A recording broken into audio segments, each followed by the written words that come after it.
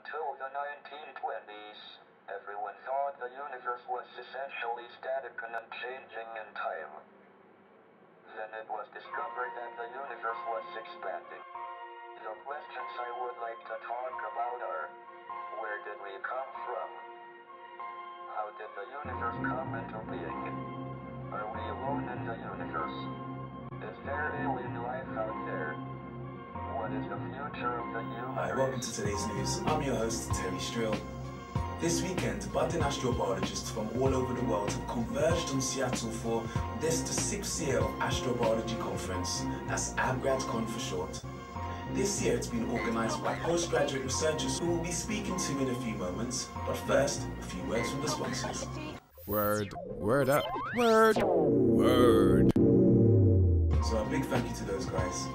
Now we're going straight over to our man on the front line, Oort Kuiper, who's with the organisers now. So, how's it going, Oort? Yeah, what's up, Terry? Welcome to AbGradCon 2009, over here in the western side of the USA in Seattle, Washington State. Took me about half a day to get here, and another half a day to find my way around this campus. Man, this place is massive. So what's on the agenda today? Well, right now we're just having a fat barbecue, chilling, relaxing, just getting to know each other really. The fun stuff really starts tomorrow. But in the meantime, let me introduce you to the organisers of this year's AbGradCon. We have Rika Anderson, Michelle Cash, Mark Clare, Nick Cowan, Marcella Ewart, Aaron Goldman, Darcy Snowden, Eva Stoiken and Sanjay Som.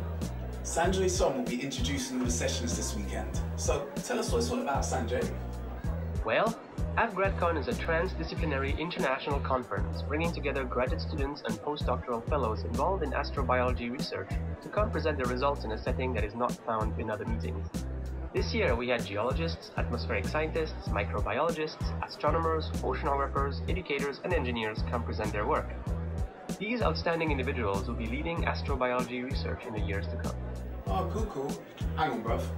What the heck was that? What? Over there by the bin. Oh, that's just a raccoon. Just a raccoon? On campus? Yeah, they pop up every now and again. Don't worry, they're pretty safe. Oh, okay, safe, man. You got me worried for a sec there, bruv. Here, boy. You want some of this? Ouch!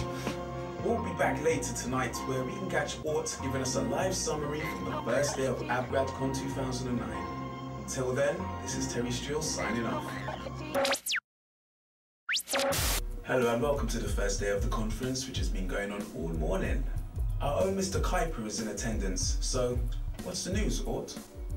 Yes, Terry, we just gone to lunch after a grueling few hours of talks. Most of them were summaries or poster presentations that we're due to have after the lunch break.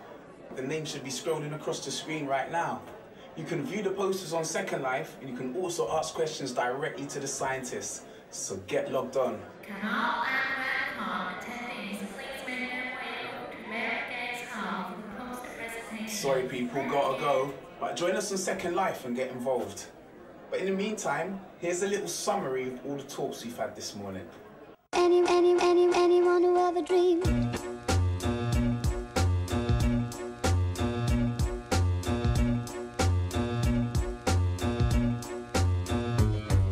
It's over to the Oort clouds, very distant orbits, to assess the presence and hazards from comets. But no need to worry, cause Nathan Cape's on it. The biosphere is pretty darn safe, to be honest. The next Mary Ev explored the light spectra that bounce off the moon into Earth light detectors. She analysed the wavelengths for biomarkers. Soon exoplanets could be the next targets. If you wanna know about tidal distortions, effects on the planets, ask Brian Jackson. He reckons that they could cause a subsurface ocean, or even contribute to atmospheric formation. For a resolution of the young sun paradox, Colin Goldblatt put his idea across. The atmospheric nitrogen had undergone a loss. Back then there was more, but now it's held in the rocks. A star that's young says the same about its planets. If the youngest to date may be known by Chris Crockett, but did it migrate or was it born in its orbit? Is what he believes to be very important. And that's all for now.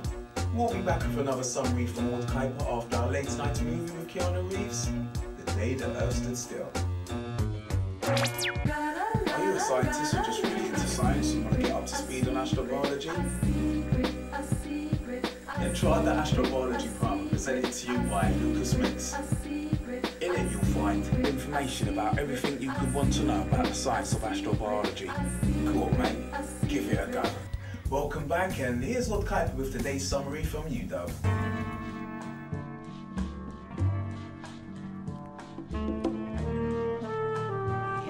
It's Mars on Earth at MDRS, where living on Mars is put to the test. Rachel Hurricane Co built a Martian base to work out which approach could turn out the best. Now hydrated minerals are what we're discussing. 2 meters underground on the ExoMars mission. The main aim of research done by Claire Cousins uses the PanCam's different instrumentation.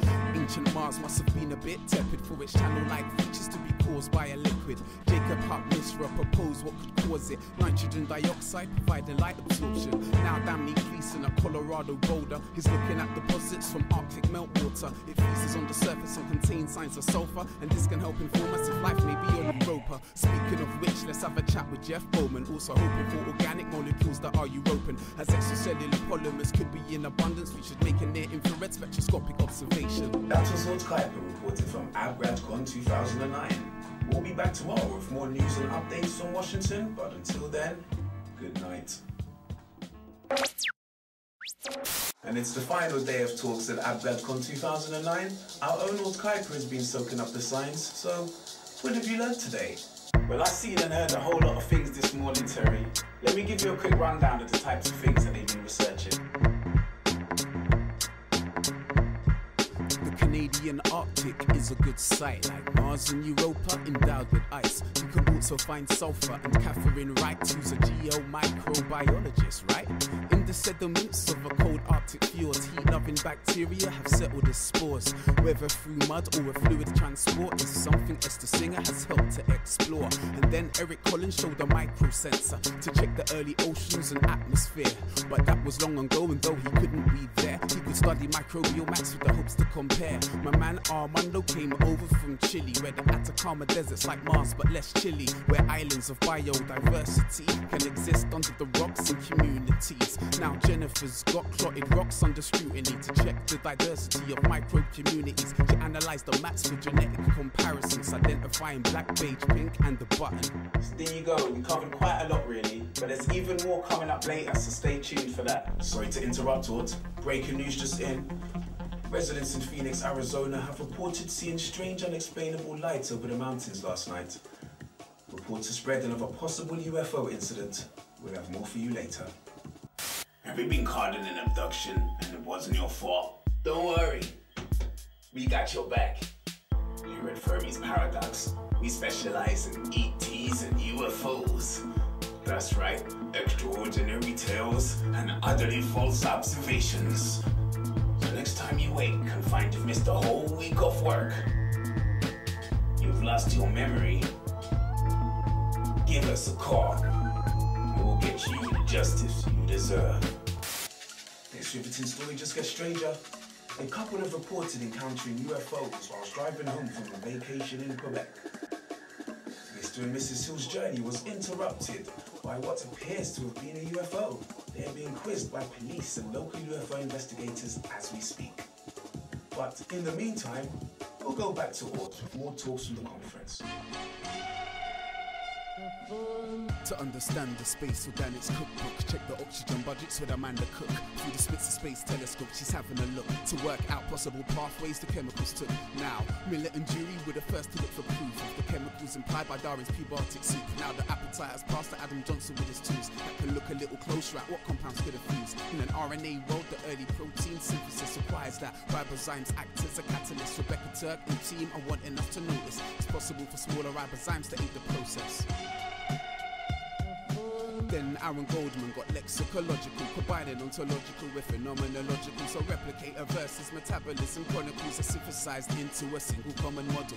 Eva has proposed a new model for life's origins, aiming to make a link between different settings. A rapid convective transport is the agent, triggered by the thermal and the chemical gradients.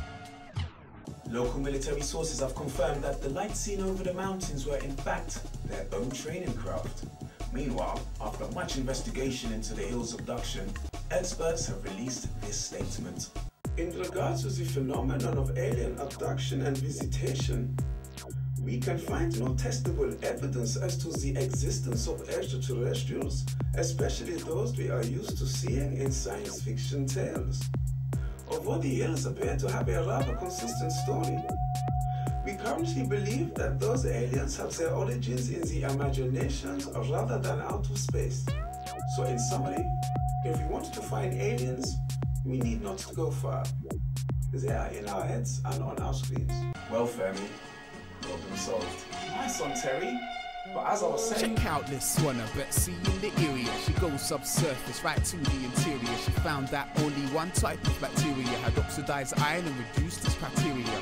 Emily Knowles and team are studying basalt pillows and their biofilm covering, mainly to see what the microbes are doing, assessing the way they affect the surroundings. Ling Ling Wu asks if microbial reduction affected the iron isotope compositions that are found in marine sedimentary formations formed in the bottom of Precambrian oceans.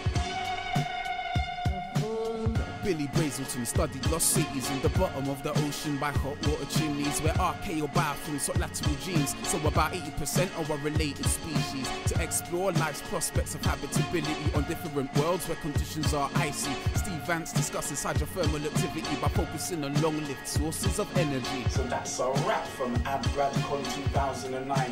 A special thanks to Helen Matsos of the Astrobiology Magazine European Edition. Also to Linda Billings at the NASA Astrobiology Institute for showing an interest in the Astrobiology Rap, and to Mark Brake for showing me so much support in getting me to where I am now. Yes, thank you for listening. I'm Terrestrial. Good night. Was that spiritual factors and miracles shaped the universe and everything physical. Now we think chemicals became biological and study evolution, try to learn how that's possible. Like the Fermi paradox, I'd have to agree that if aliens exist, then where could they be? I've heard about Roswell and strange lights over cities, but still up to this day we haven't found ET. So a search was proposed by Morrison and Cacconi to investigate the signals from an alien society.